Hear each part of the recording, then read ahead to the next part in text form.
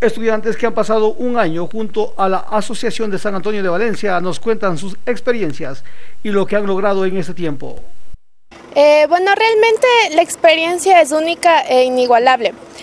Todo este año que hemos estado aquí hemos aprendido bastante en el aspecto técnico, de dónde viene la quinoa y un poco de su historia ancestral que tiene. Además de que nosotros hemos podido llegar hacia ellos y lo hemos constatado en el sentido de que se han vuelto a unir porque cuando llegamos ellos eran dispersos, entonces lo que nosotros pudimos constatar es la unión, cómo nosotros llegamos a ellos para que ellos puedan tener otra visión de una transformación de un producto como es la quinoa.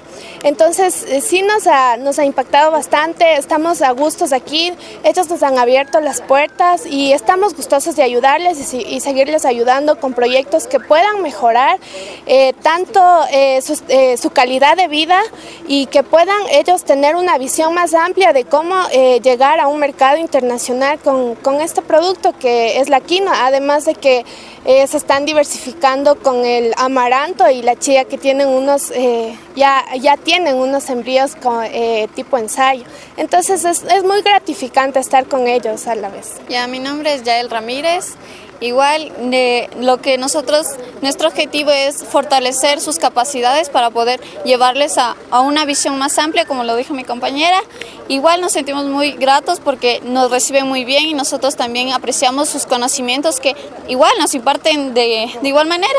Es un aprendizaje mutuo que tenemos con la comunidad. Claro, nuestras familias igual nos apoyan mucho, igual la comunidad y están igual gratos porque nosotros también sentimos parte de esta comunidad y nos enseñan bastante y aparte como estamos en la universidad nos ayuda para el conocimiento y nosotros también poder hacer nuevos proyectos, nuevas innovaciones.